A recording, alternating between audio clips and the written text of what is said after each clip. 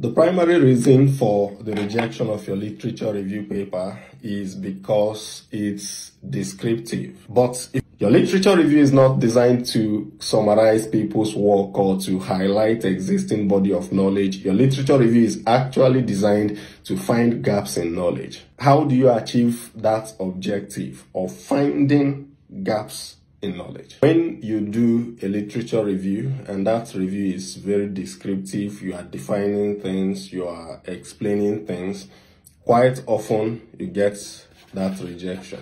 Yes, summaries are a key component of the literature review process because if you don't summarize, you will not be able to highlight those gaps.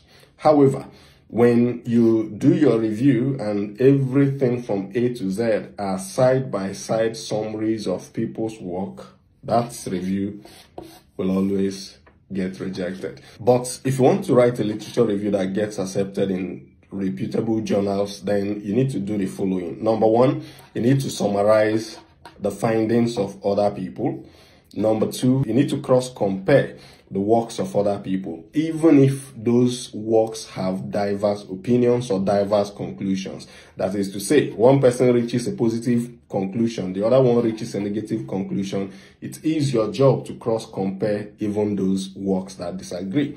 Number three, you need to evaluate and investigate. Evaluation means that you are looking at the conditions under which a particular research was conducted.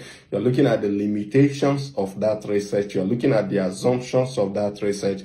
You are looking at the limitations of a particular model that may have been applied in that particular research. All right. By the time you do that, you also focus on finding the gaps, highlighting the gaps that exist as you go along in looking at those work. All right.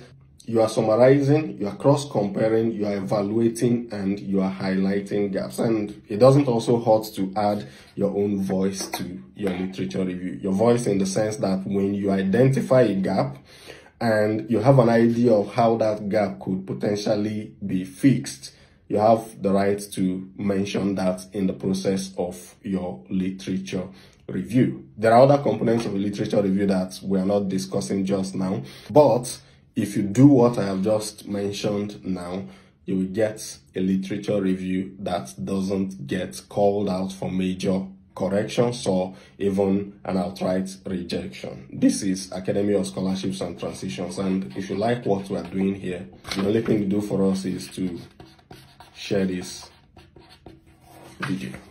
All right, share this video with your friends and keep following for more information like this.